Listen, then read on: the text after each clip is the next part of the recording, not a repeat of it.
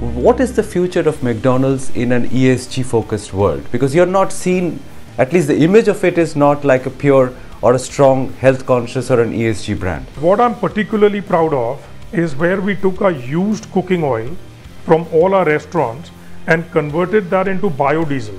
So essentially all the trucks that run in Mumbai that do the delivery from our distribution center into the restaurants, that's all running on biodiesel. Our entire packaging comes from sustainable sources. So that is one other big movement we've made.